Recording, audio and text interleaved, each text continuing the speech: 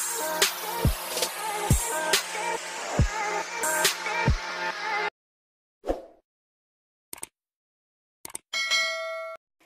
guys! Welcome back to my channel. So ngayon, gagawa po tayo ng YouTube channel art plus YouTube profile picture na rin. Ito guys, na-request lang sa akin to sa ating pinakamamahal na kasisi. And ito yung naisip kong paraan para madali tayong makagawa ng YouTube channel art. So ang kailangan lang po natin is Picsart kasi dyan po natin i-edit lahat. Kung wala pa kayo nyan, i-download nyo lang po yan. Libre lang. And then open natin yung Chrome. Type YouTube channel art template.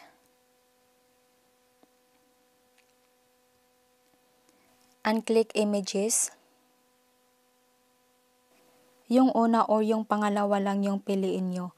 For example ito, long press nyo lang and then download image. Kung gusto nyo naman medyo light, yung pangalawa, long press nyo lang and then download image. Hindi ko na siya kailangan pang i-download guys kasi naka-download na ako. So balik tayo and pili tayo ng ating background. Type pink background. So dito guys, pumili lang kayo kung anong kulay yung gusto nyo. Kung gusto nyo ibang kulay, i-type nyo lang dyan.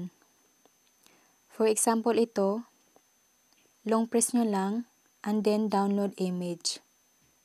And then punta tayo sa gallery, check natin yung na-download natin. So ayan na guys, yung background na dinownload natin. And ang ating YouTube channel art template. Yung gray, ito yung nakikita natin sa TV and laptop. And then dark gray sa tablet. And then black sa mobile phone. Punta na tayo sa Picsart.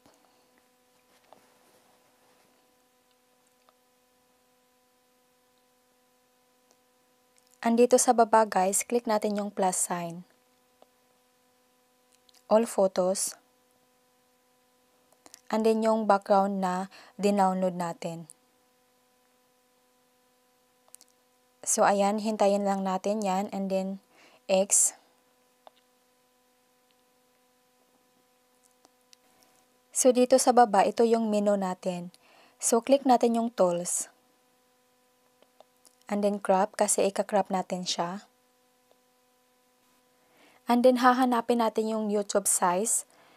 Swipe right. And then click lang natin yan.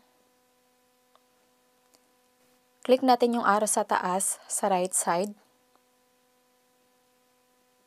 And i-add natin yung YouTube channel art template. Click natin yung add photo.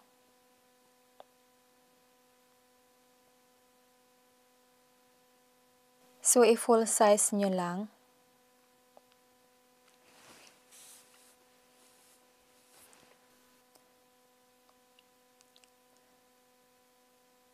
Na full size ko naman siya.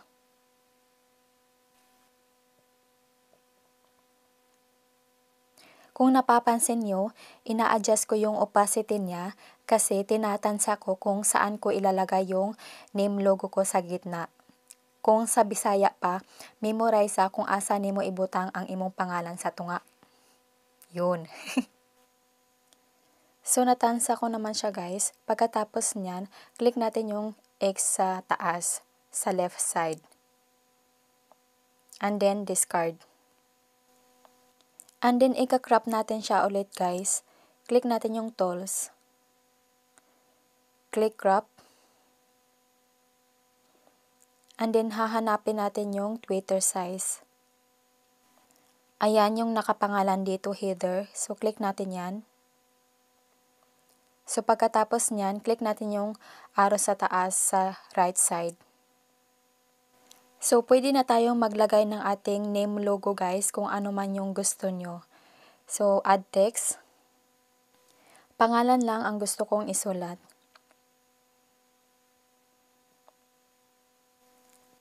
Click natin yung arrow sa taas.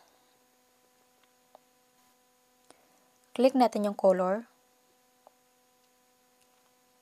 So ayan guys, pumili lang kayo kung anong kulay yung gusto nyo.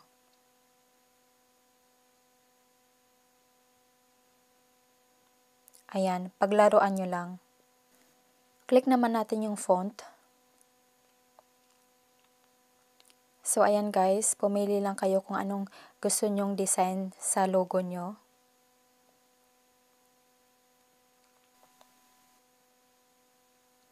Yan yung gusto ko.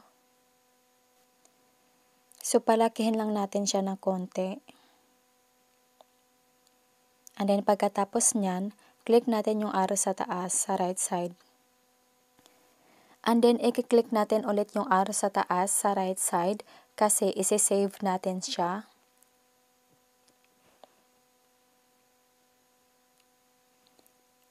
Hintayin lang natin guys.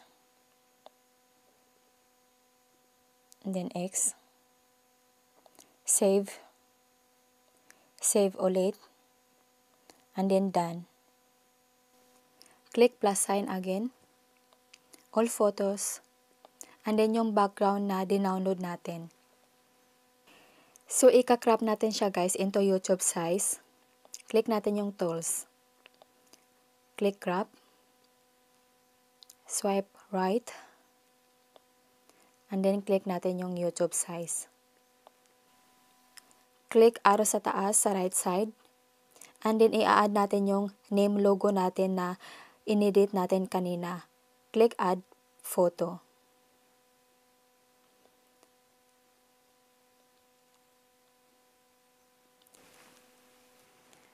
And then, palakihin lang natin siya ng konti.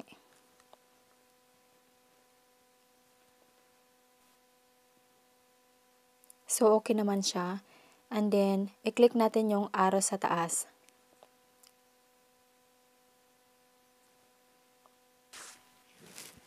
So, click natin yung tools again.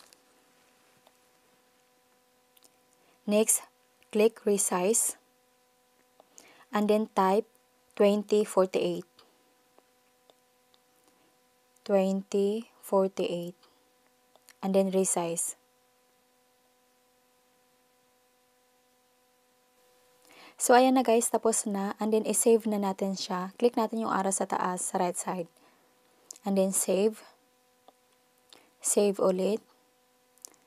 And then, done. So, punta tayo sa gallery guys. I-check natin yung na-edit natin. So, ayan na yung na-edit natin. So, i-download na natin siya guys sa ating YouTube account. And then, punta tayo sa Chrome. Type YouTube. And then, punta lang kayo sa inyong profile account. And then, click natin yung profile picture. And then, click your channel. So guys, i-click lang natin yung banner natin and palitan natin yung na-edit natin. So dito guys, may tatlong option.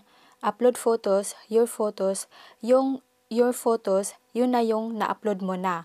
And yung gallery, pwede kayong pumili dyan kung ayaw nyong mag-edit. Pwede yan temporary. Pero kasi mag-upload tayo ng inedit natin, click natin yung upload photos and then select files. And then i-upload natin yung na-edit natin. So ayan na guys. Yan yung sa desktop na makikita natin. And then yan yung sa TV. And then yan yung sa mobile phone. And then pagkatapos natin, i-select lang natin. So ayan na guys, napalitan na natin yung YouTube channel art natin. So punta tayo sa YouTube app. So ayan na yung bagong YouTube channel art natin. Napaka-simple lang niya kasi gusto ko simple lang. Plain, light pink, and name lang natin yung nakalagay. So, since pinalitan natin yung banner natin, palitan din natin yung profile picture natin. Punta tayo sa Picsart.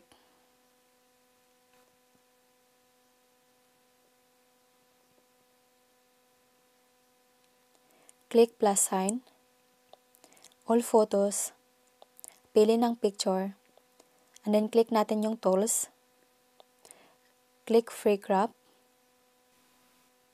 and click person. Kasi i-delete natin yung background niya, papalitan natin. Click natin yung arrow sa taas sa right side. Save. And then click natin yung arrow sa taas ulit. Hintayin lang natin yan. X. And then save. Save ulit. And then done. Click ulit natin yung plus sign. All photos. And then yung white background na dinownload ko sa Google. Add photo na inedit natin.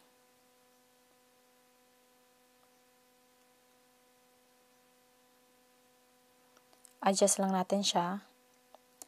And then click natin yung arrow sa taas sa right side. Click arrow ulit. Then save. Save ulit. And then done. Check natin yung photo. So ayan na yung photo na inedit natin. I-upload na natin guys. Punta tayo sa Chrome.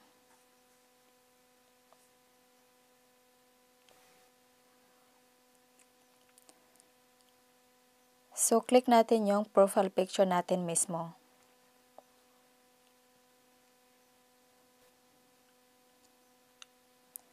Click edit.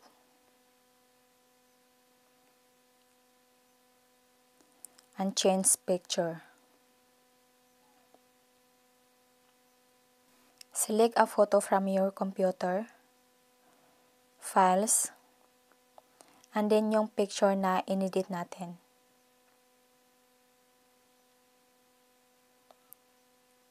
I-adjust lang natin siya.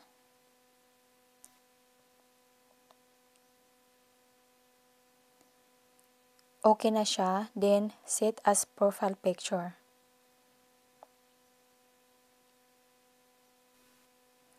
So ayan na, napalitan na natin, and punta tayo sa YouTube app.